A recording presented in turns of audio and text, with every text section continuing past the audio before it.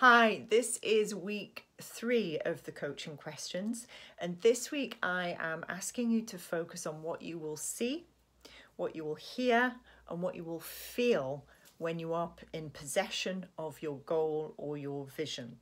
Now, you're going to have to use your imagination here because clearly none of this has happened yet.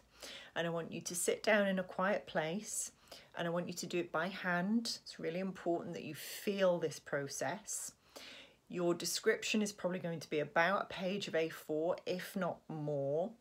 You will be including things like who you're with, where you are, what kind of scenery there is. Are you in a building? What you can hear, are there voices? Is there music? What you feel. The more intense you can describe the feelings that you have. Could be pride, elation, joy, who knows what it is, but there'll be really good positive feelings.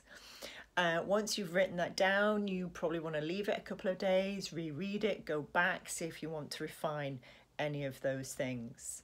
Okay, so get creative with it, and I'll see you next week for the next coaching question. Remember to register with tricress.com to get some more high growth business coaching, consulting and training tips. Thanks, bye.